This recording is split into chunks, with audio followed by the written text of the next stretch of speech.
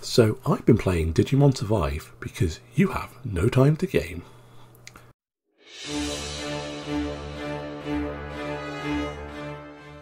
So yeah, I've decided to change up my format a little bit. I'm going to do a review series called When the Credits Roll. Basically the idea is I only do the review once I've seen the game credits roll, to add a bit of credibility to my reviews. As you know, at that point I had played the main bulk of the game and seen most of the story. It's not just like I've had a crack for a couple of hours and made an opinion based on that. While I've done this for most of my reviews already, I kind of want to make this a formal thing going forward. So you know that what you're hearing is someone who's actually completed the game. Maybe not 100%ed it, but as long as you've seen the credits roll, to me that's seeing most of the game. Apart from a few outliers like Monster Hunter. Anyway, this is an odd game. I've seen it labelled as 70% visual novel to 30% strategy RPG, or tactics RPG. Personally, I spent more time in battle, but then my Pokemon habit of got to collect them all kind of kicked in. And, well, the further you get into the game, the more frequent the battles become.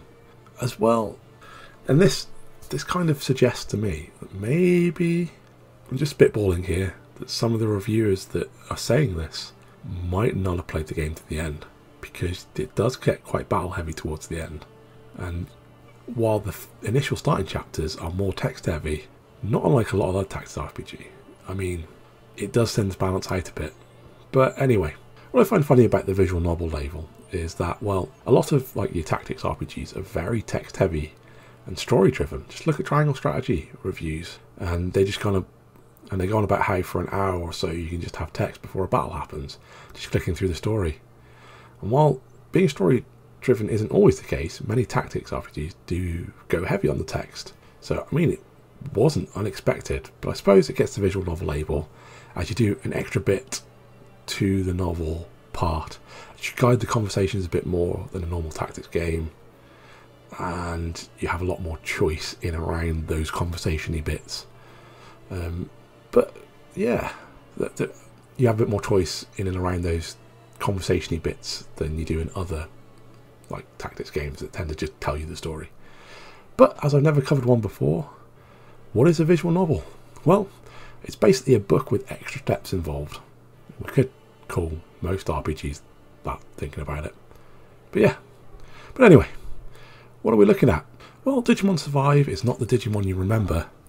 That story of a bunch of kids going into a digital world and having a wonderful merry old time. No, this game, while having the kids going into a different world, it's a lot more shamanic in nature as opposed to digital. And it's dropped the happy-go-lucky feeling for a more darker, more mature theme and plot.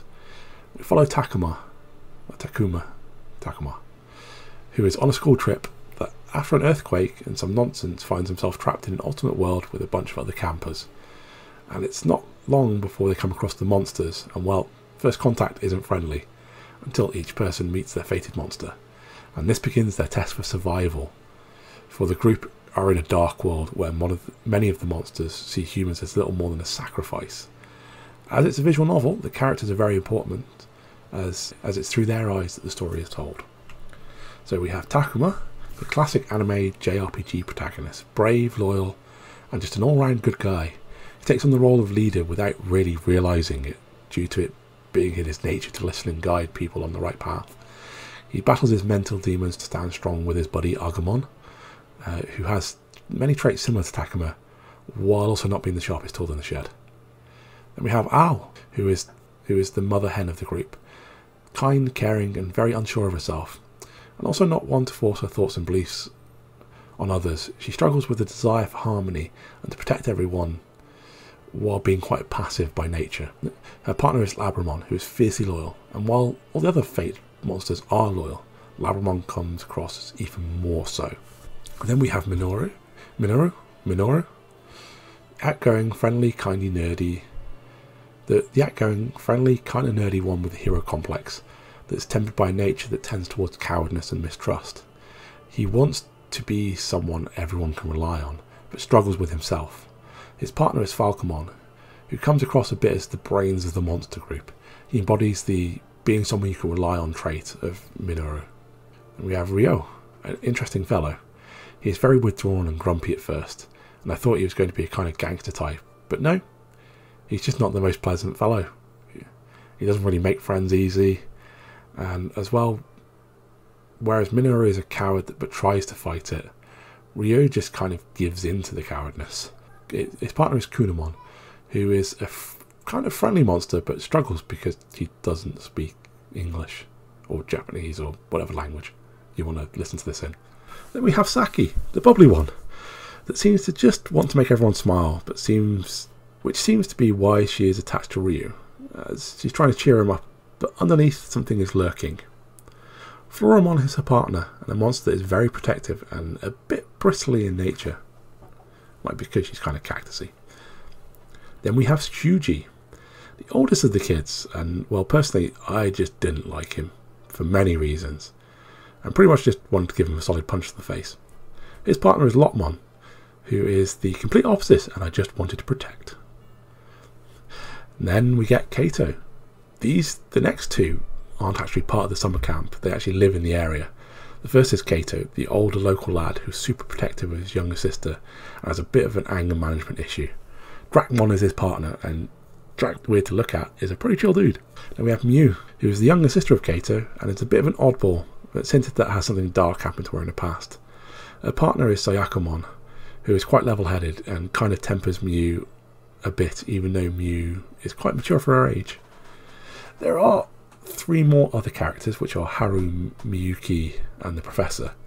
They aren't fated team members as such, but are integral to the story, but saying more would be spoilers. The characters are all pretty well realised, with a lot going on, and have to deal with some serious mental trauma, so be warned. The story itself touches on a lot of themes, from the basics of the kids trying to survive, Lord of the Flies style, to the previously mentioned each character has their own personal mental issues that we get an insight into, and it all wrapped around with dealing with grief and fear and such. It makes for a heavy plot of times, but in a good way. I personally believe that this is a great story worth investing the time into seeing. The game itself is divided into the visual novel sections and the tactical battle sections. The visual novel section, that's supposed to be 70% of the game, follows a common trend of flashing up portraits of characters talking with text scrolling along the bottom, sometimes voice, sometimes not. But there's no English audio, by the way. But these sections are divided into a couple of sections within itself, free mode and exploration. These work in mostly the same way, one just having a set number of actions you can perform, and the other one being more open, where you just have to talk to everything to get to the conclusion. Basically in these modes, you can move around the map that you've unlocked, and they're just kind of nodal points, like options you can select. And in each area, you get a crosshair-like system, as it's kind of like a static image with various bits you can interact with. Most of them are characters you talk to, or items you can pick up. But if it doesn't have a little title over it, then you probably found an item or a battle. Some areas also get glitchy, and by using your phone's camera you can uncover what's there. Actually talking to characters works as you would expect it. You click through text, and occasionally you get a choice to make, and if you click the correct response you tend to raise your affinity with that character. Affinity with characters is important as it results in different events happening, possibly to the said character, depending on how high or low it is. You also have your own personal affinity that changes as you select different options, kind of in the style of like a Shin Megami Tensei. And it, depending on what affinity you have at the end, depends on what ending you get, and also affects recruiting certain Digimon. Overall, while it's a good chunk of the game, it's pretty simple. Then simple kind of extends the battle system as well. It's a pretty classic tactic style combat system, but every game has its own little quirks, and in this case Digivolving is one of those quirks. Your fated partner Digimon, not the external ones you can get, can Digivolve up and down levels in the battle, but it does come with a penalty. By being in high level forms, it slowly drains your stamina. Not that, apart from the very early areas, this really affects you, as you tend to have the stamina levels to mitigate this, and you can pretty much just Digivolve from the start and carry on through the entire battle without having to worry, except for one or two longer battles where it might train you a bit. You also have a very small selection of special abilities that each Digimon has, We also have the classic facing affects damage, so front and back and side does different levels of damage, as well as damage types, so like elemental effects and your Digimon type, whether like a virus or whatever, does more damage to other ones of the opposite types. The last bit about combat is the option to recruit Digimon via the talk command. Another little quirk though is the talk option. Each fated Digimon partner can use talk, which allows you to select one of the human characters, and depending on which one you select, it will give that Digimon a particular buff, such as Minoru gives movement, Takuma gives an all-round stat buff, etc, etc. To go with this, if you use talk on an opposing Digimon, you get the recruit option, and this follows along with the Megami Tensei formula, in that Digimon will ask you a couple of questions, and giving the right answer makes them happy. If you make them happy, you then get the choice to either recruit them or get an item. Doesn't matter how happy you make them, as long as you breach like the middle mark, you can, on the little bar that appears. The chance to recruit is actually completely based on your personal affinity, and if they are of the correct affinity to you, you've got a higher chance of recruiting them. You can do something here. If you fail to recruit them, you can hit restart, which will restart the battle again, so you can try again and again and again and again until it actually works. A bit like throwing Pokeballs over and over again in Pokemon.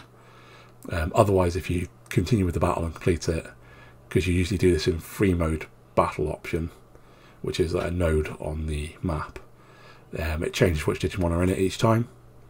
So by restarting the battle, while in the battle, you can make sure you get the Digimon you want. Overall, as I said, it's a pretty simplistic battle system, but serviceable, and even the goals of each battle tend to be either get to a specific spot or defeat the enemy. No complex tasks. It's not bad though, but it's simple. It's just not what some people are looking for in their tactical systems. Some people look for complexity, and this doesn't offer it. So what's good about the game? Well, it's all about the story, and this is one I like. The battles are simplistic and serviceable and enjoyable, but nothing to shout home about. But the story I genuinely enjoyed, and I actually felt things good and bad about different characters. I wanted to see what would happen to them, and wanted to actually unravel the mystery surrounding the events. The story kept me going in this one, as opposed to the gameplay. And so what was bad about it? Well, the start of the game is slow, and it is slow to get going, story and battle wise, which I've seen has put some people off. And the so-called true ending is locked behind a second playthrough, which I find incredibly frustrating. I personally don't have the time to play games twice very often. And yet, the battle system again is a bit lacking in potential. It could have really been something awesome if the game had entirely focused on it, as opposed to splitting it between the story as well. But it's okay. Before my final thoughts, what did the rest of the world think? Well, looking at Metacritic, it's scored a 77 on the Switch version. So yeah, not bad. As anything above a 7 is alright. And it got a slightly higher from the user review, which is 7.9, so a 79. So it's good. It's not amazing, but I think that sums up the game. So that's a correct score for it. So yeah, the game overall has a fantastic story and character interactions, which for me is why I played it until the credits rolled. The battle system I did enjoy, but that's just because I like this sort of game anyway, and I'll play most of them whether they're good or bad. But it ain't one to shout home about. I believe that this is something worth experiencing, especially if you can get it on a sale for cheap.